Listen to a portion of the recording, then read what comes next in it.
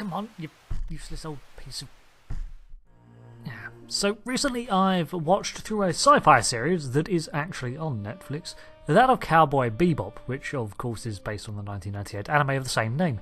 This series pretty closely follows the original setting, which is in our solar system in the year 2071. This is not a review of the series itself, merely a primer on the background lore of the show without plot spoilers, but I will be talking about some events in the past that are alluded to, such as what the hell happened to Earth. The technology of Cowboy Bebop's future is a mixed bag. While there have been great strides and advances in almost every field, futuristic tech such as force fields, energy weapons and genetic modification are rare due to their costs. This means that on most worlds you'll occasionally see science fiction elements such as these, with the most common being space vehicles and holograms, bumping shoulders with the near modern day firearms, cars and construction techniques. While flying from moon to moon is possible in a spacecraft, it still takes time, and interplanetary travel takes months of flight. Or at least it would, if it wasn't for the Gate Public Corporation, which pioneered the development of hyperspace gates. A gate is a series of rings, lined up to form a hyperspace lane and positioned in a stable orbit around one of our planets. A gate connects to a partnered one orbiting another planet or planetoid and propels a vessel into a hyperspace realm where faster-than-light travel is possible. This corridor that is formed cannot be veered from without some serious tech behind it, and generally you'd not want to try, as exiting the corridor mid-flight would result in destruction of the ship. Think mass relays from Mass Effect, although they're not identical in principle.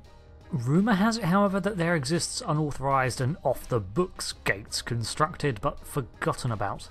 These, if they exist, would be referred to as dark gates and would technically be completely illegal, so it's a good job they don't exist and are most definitely not used as smuggling routes. In 2071, the gates are effectively manned by security patrols and toll booths. Failure to produce a toll meant no travel, and the gate operators could simply shut down a gate or even suspend a vessel from exiting hyperspace should there be a security issue. Additionally, unauthorised approaching of a gate may result in warnings before deadly force is authorised. Such security is not without reason, however. Aside from maintaining the monetary interest, gate technology is one of the biggest achievements of humans, and messing with it can cause things to go horribly wrong, as it did in the past. In 2022, a disaster hit Earth when the first astral gate constructed exploded, taking with it a large chunk of Luna. The rocky debris from the event rained down on Earth over the next few decades, destroying cities in meteor showers and crippling the planet, throwing up clouds of impact dust, and these showers continue even into the current year of the show. 4.7 billion people were killed across the entire event, and those who survived generally only did so because they made it off-world, or they remain with a vigilant eye on the sky. It is still inhabited, although many consider it a dying world as the wrecked planet continues to trap solar heat and burn up. Its once rich biomes now withering away year by year.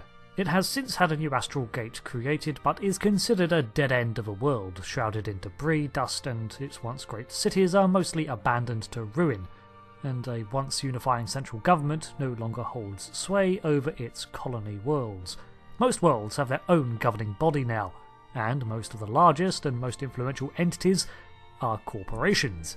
In the cracks of this political and business landscape, organised crime flourishes to pick up the remnants and sometimes even hold more sway than a government over certain territories. As humans spread out across the solar system, they brought with them their diverse cultures, languages and peoples, settling across multiple worlds in a mash of different origins.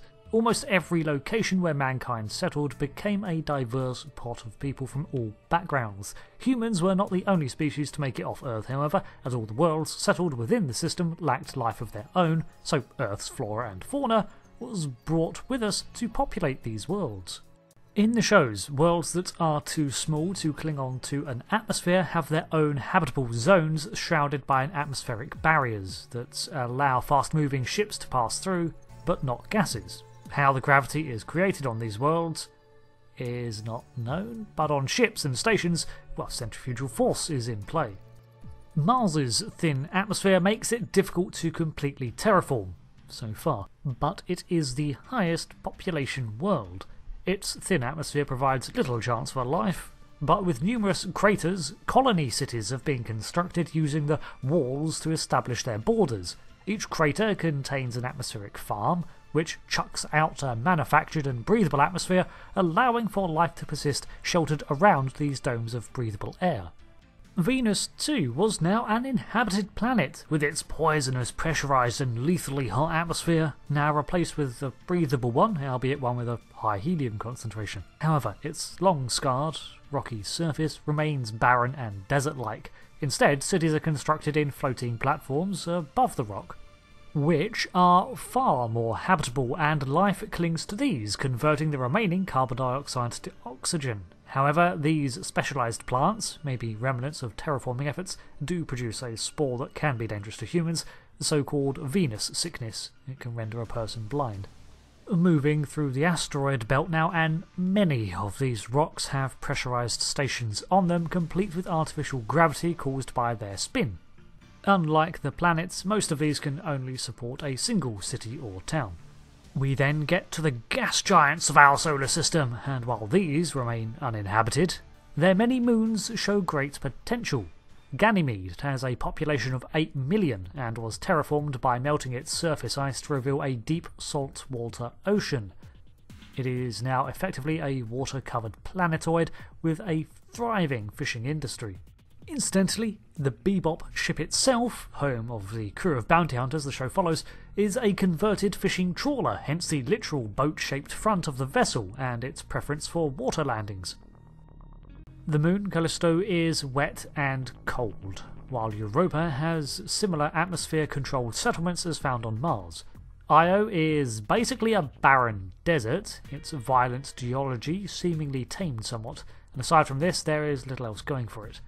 Titan, the largest moon of Saturn, is notable pretty much for the fact that it has been rendered habitable and was the site of a large battle between Mars and some other belligerent around the early to mid-2060s. Uranus, Neptune and Pluto all have settlements on them too. Pluto is in fact host to a maximum security prison, but apart from that not much else is referenced. So thank you for watching this video on the solar system, as envisioned in Cowboy Bebop. Whether you're watching the original or checking out the adaptation, while the storylines diverge slightly, the universe in which they are both set remains pretty much the same. So go ahead and enjoy either one. I've been Rick, and well, see you later, space. Oh, come on.